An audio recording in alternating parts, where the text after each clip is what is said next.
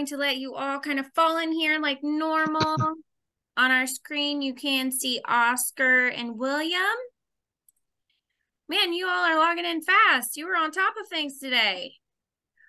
All right, so just real quick from me, I'm Skylar with Lean Frontiers. I will send you a link to view the recording within 24 to 48 hours. That does come directly from me, so make sure you do check your email for that. And Oscar, I believe we are kind of slowing down, so you can go ahead and take over. Well said. I notice it's the top of the hour. Skylar, thank you. And as I always say, Skylar, thank you very much for the work that goes on behind the scenes to make these things happen. It's easy. People just log on, bang, like me 10 minutes ago, and like William and others logging on now, and that's all we see. But there's a fair bit that goes on to bring it to this point. So thanks again, as always. So I'll just quickly introduce William Harvey. William's continuous improvement is a continuous improvement practitioner coach, and he's plant manager, university professor at Micklin, who strives daily to develop leaders to lead transformational change that contribute to the greater good. But more importantly, over the last 12 months, there's been a group of us that met together virtually at 3:30 Eastern Standard Time every Friday. And William has been a regular part of that. And one of the things, and we talk about development of people and leadership and the likes. And the story that William has been one of the underlying themes, something we've gone back to quite a bit. And it's really a very, very interesting one and well worth sharing. So that's what this is about. It's really bringing this to light to more than just our little group of 6 or 8 people. So William, let's get started. How did you realize you had a problem that needed handling with what we've referred to as Mr. Supervisor Now? Thank you, Oscar. Thank you, Skylar. And thank you for everybody joining in today. Really excited to share really lessons from me. While I'll talk about Mr. Supervisor Now, these are really the development that I went through with Oscar and those others mentioned. I do see a couple of those attendees logged in today, so thank you all for your input. When I go back to Oscar's question, he talks about when did you first realize there was a problem? Comes like many of us. We get in that supervisory role, and that's I would say the most challenging but best 2 years. And for me, the problem showed up when the results weren't as expected, and the opinions that Mr. Supervisor Now had of what happened differed drastically from what I experienced and what his peers experienced. So for Mr. Supervisor Now, there was a disconnect between what was actually happening versus the perceptions that he held. Yeah, spot on. So therefore, in thinking about this, when you had that realization, I guess, what was your first step? My first step was actually to ask other people if their experiences were similar. So one of the things I'm mindful of is checking my own assumptions and saying experiences were similar. In other words, did they have a similar view of how Mr. Supervisor was going, right? Correct. So for me, checking my own assumptions was important to go to the Oscars of the world in my immediate work group and say, hey, is this how it's showing up? Or is this just misguided from my perspective? And the good news is enough of us saw the same thing, so enough of us were able to support Mr. Supervisor Now as we went through the process of helping him. Yeah, okay, good. And what about him? At what point did you raise your concerns? Yeah, so for me, it was a question right out of the how to handle a problem from the JR card that you prompted, Oscar, and that was around his feelings. So when I asked Mr. Supervisor Now, how are you feeling about this? It was that moment that, for me, I was able to understand the person differently and understand the stresses that came with this new role. So from a problem perspective, that was really helpful because now we were on the same page to say, let's approach it from that way. And what we really focused on was how do you help the person experience joy in a day in and day out way versus it just being like, I feel stressed because of the new work. And there's obviously new technical stuff that we all learn in management. In this instance, not only do you have to deal with the new technical stuff, you also have to deal with all the new social stuff with how do you manage people and what do those challenges look like when they get presented to the supervisor. Yeah, sure. So just to rewind then, therefore, you've mentioned JR. What was the objective? What was your objective? As soon when this popped up and you realized you had to handle it, what was what became your objective? Or what is your objective?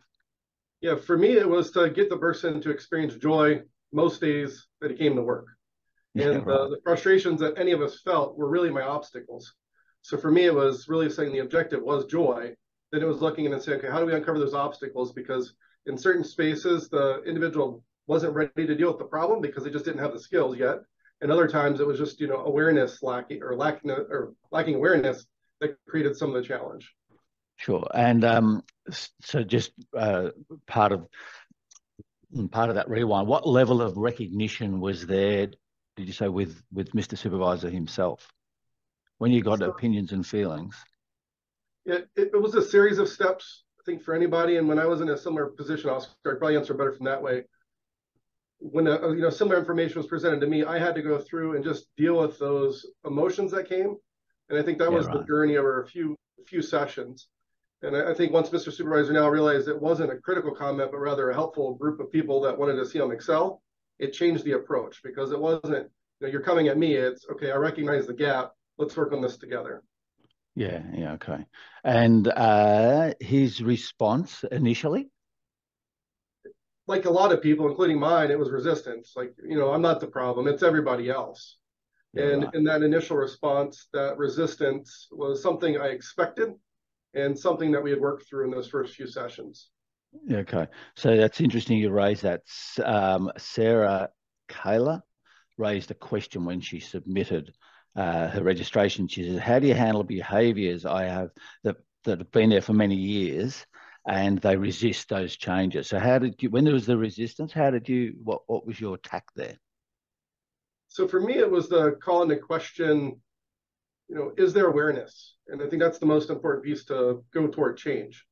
And if you reject other people's opinions, you never gain that awareness.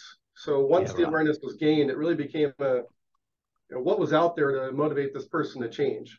And what I found was, once the awareness was there, the motivation was there, from day one. I do want to do well for my team. I do want to excel at the organization. And with that, I was able to accomplish what I was after. And how long ago was this? When was that? So at what stage were you at that part of the cycle? Yeah, so this journey is about a 6 to 7 month journey, and that was in those first 2 weeks that we were going through the resistance piece to the recognition of how do you, what do I do differently? Because it's one thing to be told we don't like this behavior. It's another thing to be saying, or to say, these are leadership behaviors we expect, and they look like this. And that second part was really helpful, because I think if I framed it in just don't do this, it doesn't really help the person learn and know what to go after. Yeah, okay. Can you tell us more about those leadership behaviours? Are they a standard Mickelman thing, or were they things you already had lined up? Was it part of a policy or something internal? Where did that come from? Yeah, so for us, the good news is they are rather explicit, and we do call out leadership attributes very clearly. So for me, as I internalize those, there's always a discussion of how, but there is a common aim where I think everybody can get in the room and say, that happened or that didn't happen. And it was really objective. Yeah, right. But were they a standard? Did you already have a standard list of leadership behaviours? Yes, that's what I'm sharing. There is a standard list. Yes. Yeah. Those are the expectations we share with leaders. Okay. So Tucker Cass has submitted a question just now. He says, I love your emphasis on trying to understand their motivation. How did you discover Mr. Supervisor's motivation? What questions did you ask? Was there any validation? How did you go about that? What did you do to find out what makes him tick? I think that's what Tucker Cass is getting at. Yeah, so for anybody who hasn't explored a concept known as motivational interviewing, that's what I'm describing in so many ways now. And essentially you say, I've got, on one end, my current condition, and then the desired condition would be the opposite spectrum. So what I've learned to do is figure out what they desire or this person desires, and then help them go toward that change. Sure. And one of the things that I would share is oftentimes what we'll do is push people against what they like to do or gain resistance. What I found is it's a futile thing. So when people don't want to change, I've got to figure out what would motivate them. In this case, it was using that person's language and their desires to say, okay, well, now that we know what that looks like and we can both describe it similarly, let's go after that together. And that was, I think, a huge thing for me in that change environment. And I would say really all change environments when it's one-on-one. So in this particular case, you've spoke about that gap, current condition and where you need the person to be, and then the capability, I guess.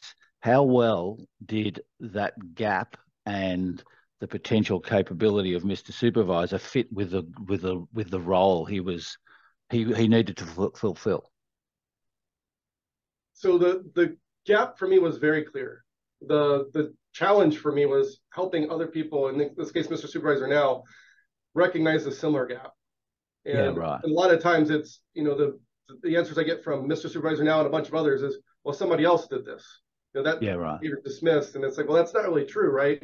Because I'm having a private conversation with others just the same, saying that isn't a behavior we expect. And the clarity that Mr. Supervisor now had was there.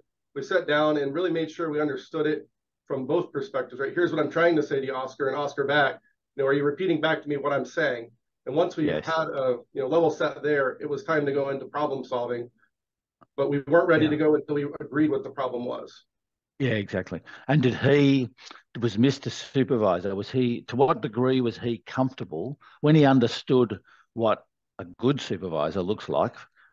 To what degree was he comfortable with that? Can you tell us a little bit about that? And did you have to move him in any way in that area? How did that all fit? Because that can be quite tricky. Yeah, so the comfort was certainly not there in the beginning. So I'd say the first 4 to 6 weeks of the process were the most challenging for me. And once we got over the hurdle of, yes, we agree there's a problem, it became a lot of, well, what do I do? And I would say even for me as the person's leader, I didn't have all the answers. Yeah, and right. I think that was an important piece, is just saying, I don't know what it will cause, what you need to do to change, but I can say, here are behaviors that I've seen work. Here's how I'm working through it.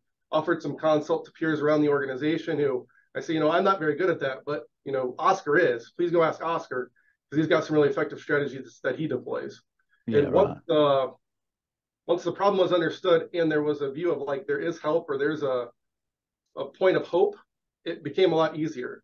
And then I call that next 6 to 8 weeks were actually really joyful, because it changed from there's a problem to, hey, look at what I'm learning, look what I'm uncovering, look at how effective my team is. And really, I base that off of that process of starting the question with, how do you feel about this? And in that moment, it was a huge thing. And until our conversation, Oscar, with that wisdom circle on Friday afternoons, I wasn't thinking, go ask about the person's feelings. I was really thinking about, here's a problem, let's go fix a tactical thing. Only realized that probably wouldn't got me as far as asking that one question. Yes, it's an interesting point, that, isn't it? I mean, one of my biggest learnings from job relations, maybe not learning, acceptance, is that how people think and how they're feeling are facts to them.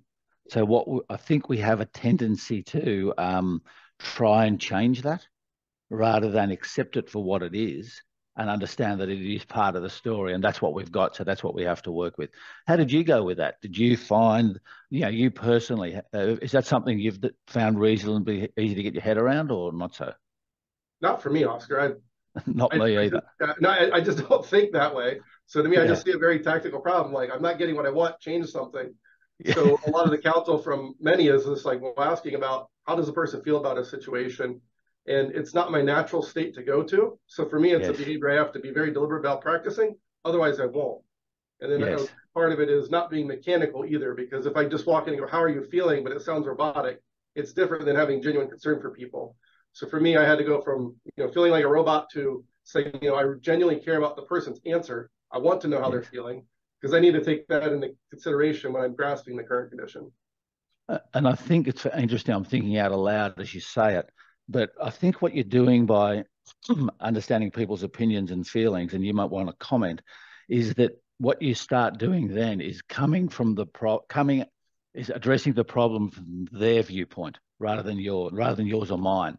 So the goal we agree on, our objective, but we now start coming at it from their viewpoint rather than what our interpretation of their viewpoint or our own viewpoint. What do you think about that? The goal remains the same. Yeah, I think it's spot on. And the way that I've heard it used in sales cycles when I used to be in sales was, those are objections for the person. So even if we both agree that's a good goal, I have an objection. Like, I don't have the time. I just, I don't know how to do that. I don't have the knowledge, or I don't have the support. I don't feel I have the support. And once I was able to uncover each of those objections, I could remove one more barrier and then really highlight where we focused on that goal. And it didn't matter whether or not I thought somebody was good at something or not, or Mr. Supervisor was, he had to feel comfortable that he was good enough at it and had the support. So for me, it was making sure those were verbalized from a support perspective, and there was something actionable that he could do. Yeah, exactly. So I think, and you've sort of highlighted it, what you just said then. I think another trap we fall into with JR, because we're taught it that way, is it's 4 steps solve the problem. We tend to think it's sort of taught that way, do the you get the facts, weigh and decide, take action, follow up, problem gone. Mm-hmm. No, that isn't the case, is it? No, it's not. And So there's a number. Yeah, go ahead. Sorry. There's a number of cycles in there. So can you tell us about a couple of the things that happened during that, that PDCA cycling that's happening in JR? It's sort of a continuous thing, isn't it, as you head towards the objective? It's not just one cycle, tick the objective, it's several cycles as we head towards it. And some will take you backwards. So can you tell us about a couple of things that happened in there? Yeah, I'll say one huge lesson learned for me, which was, an observation during a meeting, which is, we go from interrupting people to being completely silent. And I recall going to that wisdom circle on Friday saying, hey, here's what happened. It's just not working. No. And then, that group at the time was like, well, maybe this is how the person's processing it. So maybe they went to the other extreme because they're trying to find balance. And to me, that was an important point, because I didn't get there in my first step with that person. It was, 2 or 3 steps of saying, okay, here's how we get through a meeting and iterate toward that improvement, because we were level setting on that specific behavior. Yeah. You're just, I think I remember the discussion. You were expecting some form of action, whereas one of the behaviours you observed with Mr. Supervisor was he tended to jump in and give answers. Mm-hmm. So I think, if I recall it right, you were expecting, what he then did was shut up. Mm-hmm. Which is what we were sort of asking him or hoping, but it came across odd when he did that. Is that right? You're saying there? It felt unusual, but he was actually heading in the right direction. Yeah, it was. And I think about it in just a calibration of any of our behaviors, right? Yes. If I'm too extreme on one end,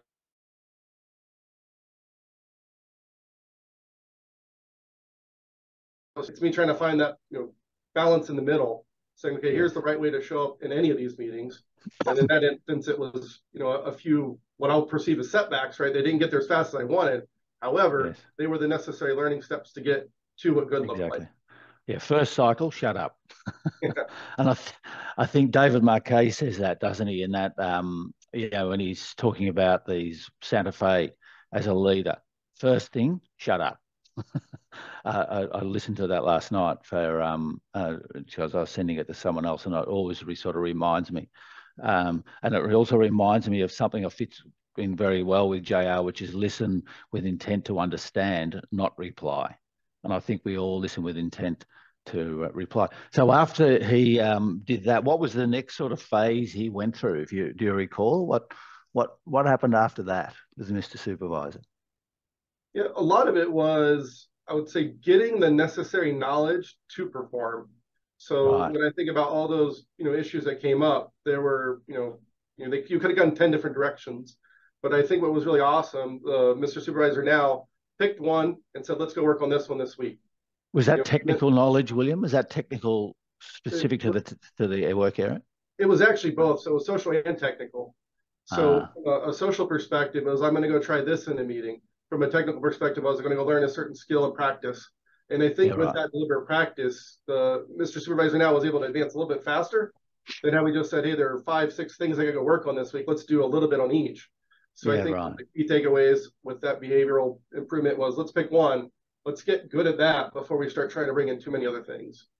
So where the technical stuff he can probably access from, resources at work, and, people that are reasonably close in the area, the technical stuff. But what about, you've mentioned the social stuff. Where was he accessing, behavioral ideas and all that as far as the social stuff? Where was that coming from? How did you resource that for him?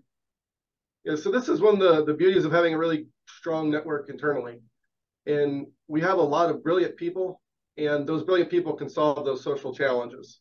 So it's actually partnering with those, peer network of peers, and those team members who had more experience in management were able to offer counsel from the perspective, here's how you can deal with a problem similar.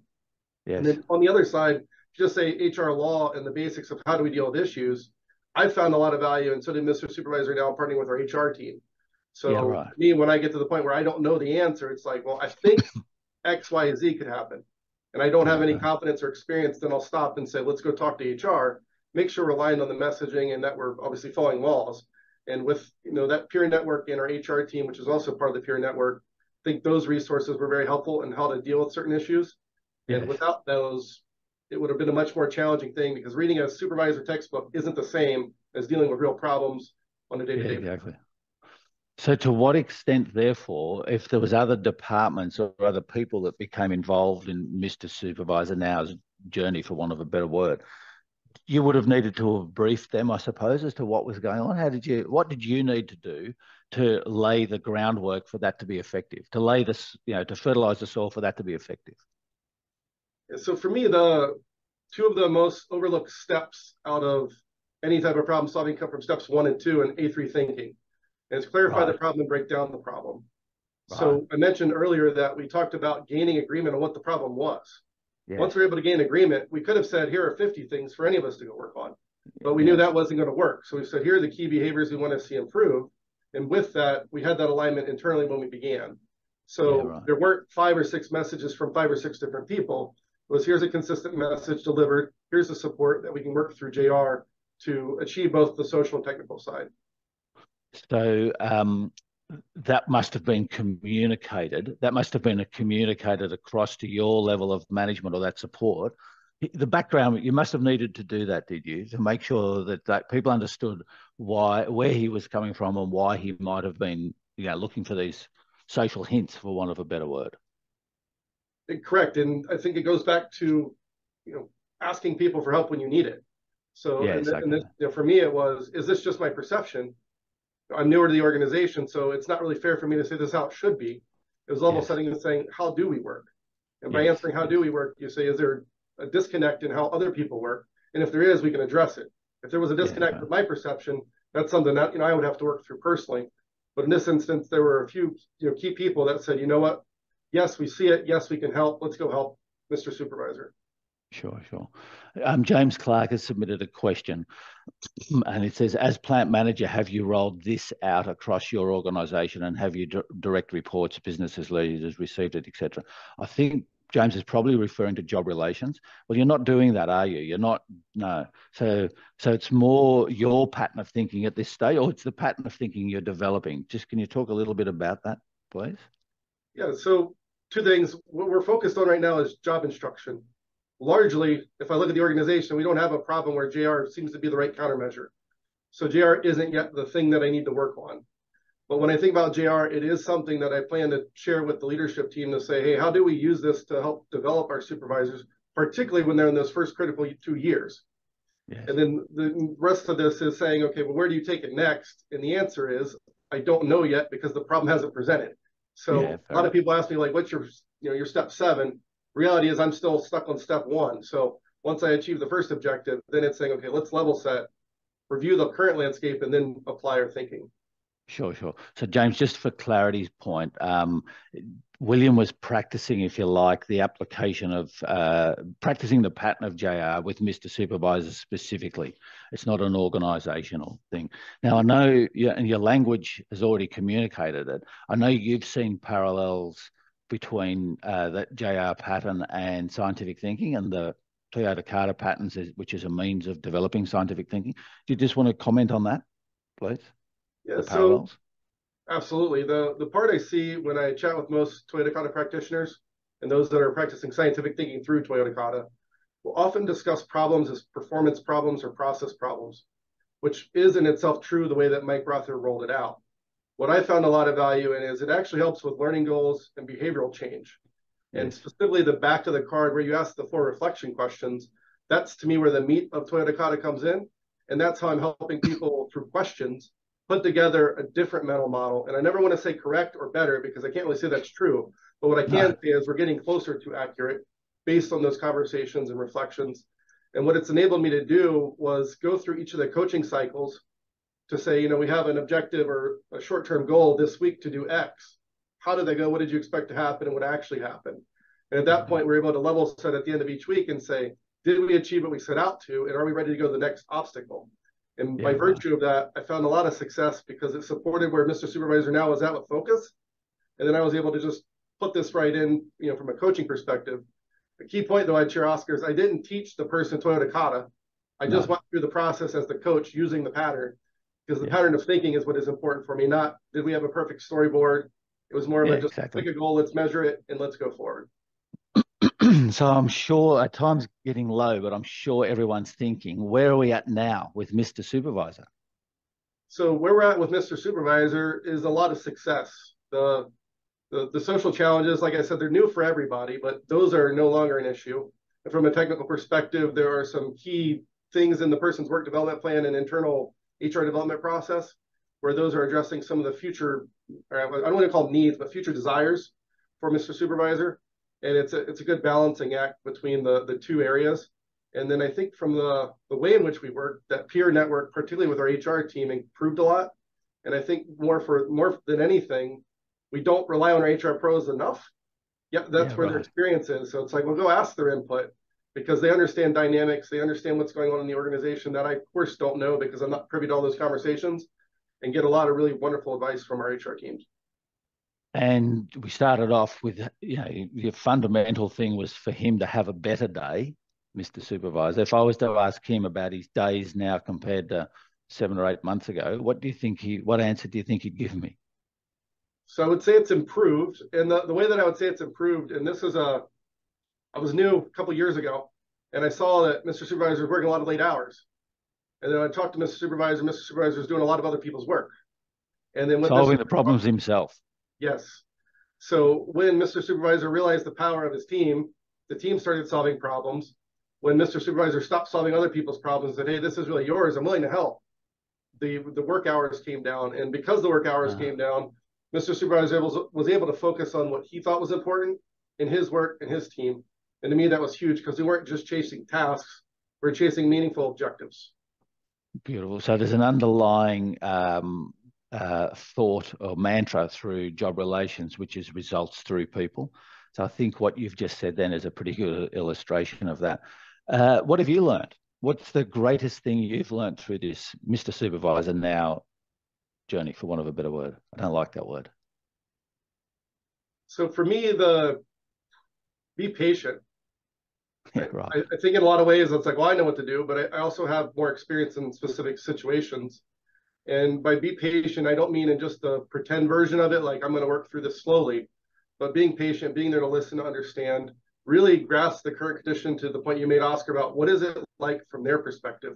Yes. And that, to me, has been the journey over the last 5 years specifically, where I say, go get better at that, because that's going to make me show up better as a leader. And to me, that's been the thing that's reinforcing. And then I would say the simplification of JR, it's so powerful. Yeah, right. Before JR, I said, we don't need it in my organization. Went through JR personally as a trainee and got coached through it. And I go, holy cow, I missed how beautiful this can be despite its simplicity. So for me, I look at it as a foundational skill for new supervisors. And I'm excited when we start promoting new people into the supervisory role. Can we use this as a method to get them trained up faster, to deal with problems, and to equally recognize really good work when it's out there? Spot on. Thank you. And just a question from Amanda Wright, and I don't know if this ties in here because we haven't mentioned it yet. How to get new supervisors and even established ones to use data to make better decisions in the moment. So has this cropped up with Mr. Supervisor? Has that been something that's popped up there, or what's your wider experience on that or thoughts? In certain instances, the short answer is yes. The part I'll go back to is, can I quantify the problem? Yeah, and if I can't quantify the problem, then I have just opinions going back and forth about what should be. And the way that I'll deal with issues that aren't as easy as, say, like a defect count or something like productivity metrics is, do two reasonable people see the same thing? Right. If two reasonable people see the same thing, I'll say, I'll count that as an observation that's reliable. And then I'll use that as the discussion point. So that's your approach. But I think what's Amanda was getting at is, how do we get, have you had any experience with getting supervisors to think that way? Well, it is, and it's through steps 1 and 2 of A3 thinking. Let's write it down on a whiteboard or a piece of paper. Here's the goal. Here's where we're at. Is there a gap or not? The number of times I've seen people say there's a problem, but only to realize later when they get into root cause problem solving, they actually don't have a problem. They're just working on something. But if they would have started with steps 1 and 2 with KPIs, with supervisors, that's how I do that, by asking them, can you quantify the problem for me in some manner? Yeah, and I think what you said there is very important, and I'm reflecting a little bit myself, is getting people to write it down, and if possible on a whiteboard, because what then happens is the whiteboard becomes the focus of the discussion, not the individual. And that's why I also think the pattern we use in JR training can be very effective with whiteboards. And we often get this feedback is the focus of the discussion becomes the content of the whiteboard. And people tend not to argue with that, for want of a better word. So maybe, Amanda, that's an important thing, is to, as William said, is to get people to write it down on something that can be made common, a common focus. So, William, our time's up. I really appreciate what you've done here and your thoughts on this. It's been an interesting one, and I know it's not quite there yet.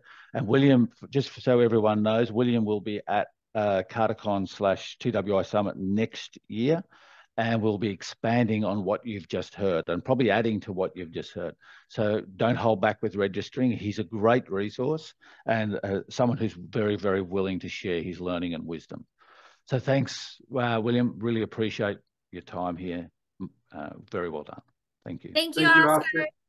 Thank you, you, Lean Frontier's team. Thank you, Skylar, specifically. Bye, William. Thanks, Thank everyone. you, Oscar. Have a good day, everyone. Have a good afternoon. Bye-bye.